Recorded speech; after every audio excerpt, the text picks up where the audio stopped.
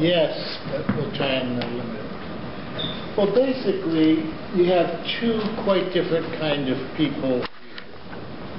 Freud really started out as trying to be a neurologist.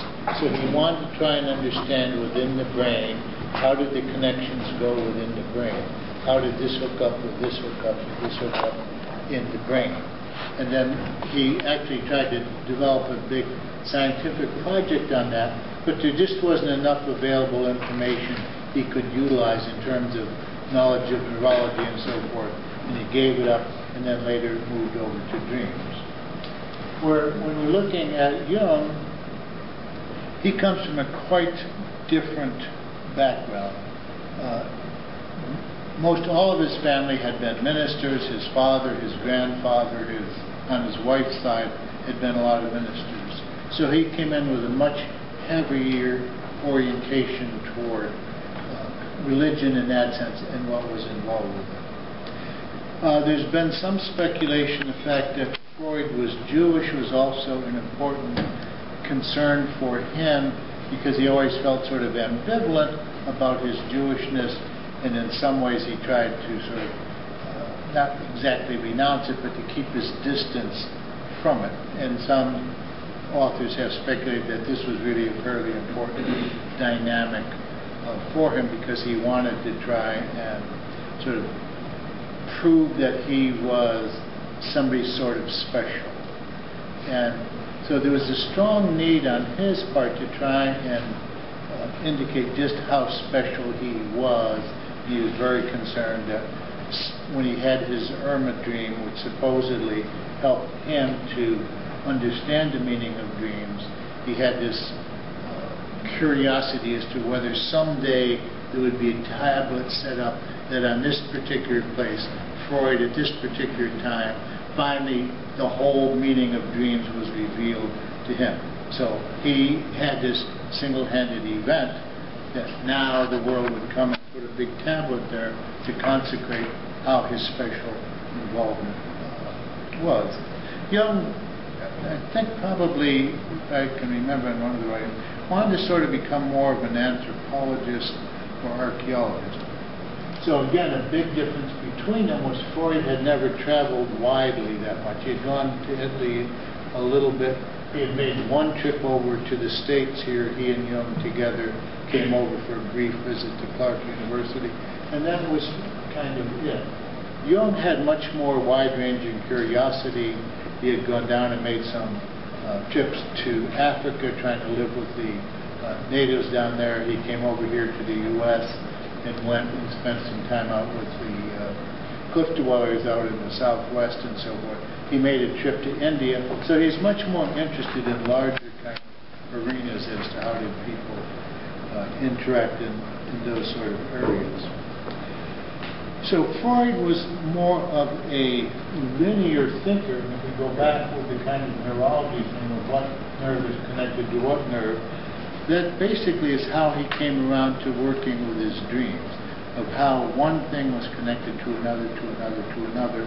And the suggestion I give you in the book is it's almost as if he's doing kind of a ladder. You have association A, which goes to association B to C, and it's kind of this way. For Jung, it's kind of a much more, as Don has spoken about, kind of a ball of string. It's all kind of intertwined, and there's all sorts of multiple levels going on in a sense at the same time. So it's very difficult to just pull any one thing out, because as soon as you start to pull the string, you get this and this and this. You can't snip out just one little piece of the string. The whole ball of wax is sort of all connected together. So it's a quite different way of looking at dreams. They also had some serious disagreements over the role of the paranormal, where for Freud, he was very ambivalent about it. He wrote about 5 papers kind of saying if he had his life to live over again, he might do it as a parapsychologist, as a psychical researcher. Then he had several other papers where he discounted that, said no, that's a bunch of hooey, and he was concerned about if he got too much involved with it, it could hurt all of psychoanalysis, and he was very protective about psychoanalysis. It was his baby, and he wanted to make sure that nobody messed with it and contaminated it, because he wanted that to be his lasting legacy in terms of psychoanalysis. Where for Jung, he actually did his dissertation. His niece, I believe it was a psychic, and so he did his dissertation on trying to do some investigations about her psychic ability. So they had, in their correspondence back and forth, some big difficulties in terms of reconciling those. They eventually split because Freud was really pushing very heavily the idea of sexuality, and that was the mainspring as to what was involved. Jung was basically saying that sexuality was relevant, but not to also many, many other things besides just that.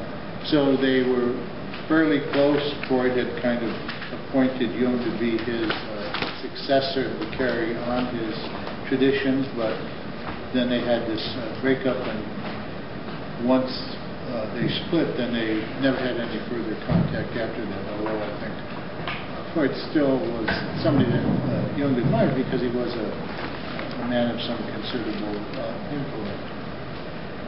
Now, the ways they worked with people, again, were quite different. Freud would have the patient come in, lay down on the couch, and he would be over here, not facing them. So there's an entire sense of isolation. The patient is here, you're here, and you don't see them. They don't see you, so that you really get a kind of an invisible screen between the two of you, so that you're really kind of isolated.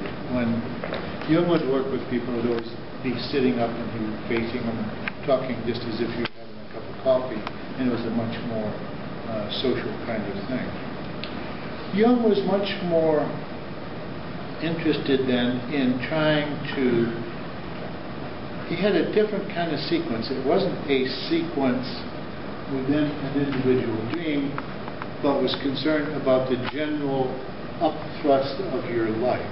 So that for him, because of his background with religious issues and spiritual issues, basically kind of came to the conclusion that we went through stages, we kind of, marriage maybe along those lines, getting your career early on, and then the critical thing was by midlife. So from his point of view, until you got to be about 50 years old, you really weren't in much of a position to know what it was all about. You kind of had to have had kids yourself, see your kids have kids, see the seasons go, and then you could kind of get the big picture of the cycling around through life, through your life, your kid's life, and etc. So you could get this much bigger cosmic view. That was not of any interest to Freud. Freud was more of a recessive one, in that you got to a certain point in life, and then you kind of stayed in what he called a repetition compulsion. You would just keep acting out again, over and over, your early childhood conflicts. And so for him, all of the important things were those childhood conflicts, which frequently then dealt with sexual issues. For Jung, it was more you were going onward and upward. So he was saying at midlife, you would kind of reach a crisis. It would be sort of a spiritual crisis for you. You would somehow have to figure out in your own way, so it wasn't any particular, this religion was preferred to that one, but that you had to get into alignment with all of the larger forces in the universe. And unless you could do that, and in order to do it, you had to have some sort of larger kind of cosmic view of things. And so that you're kind of continually always going onward and upward. His analogy might be the dream of an acorn would be to become a mighty oak. So that within that acorn, everything is possible. If you got the water, you got the sunlight, that little acorn would spring, grow up, get the trunk, get the branches, get the leaves, and so forth. So everything was within that. All the potentiality was waiting to come forth if you could just nourish it through your life experiences.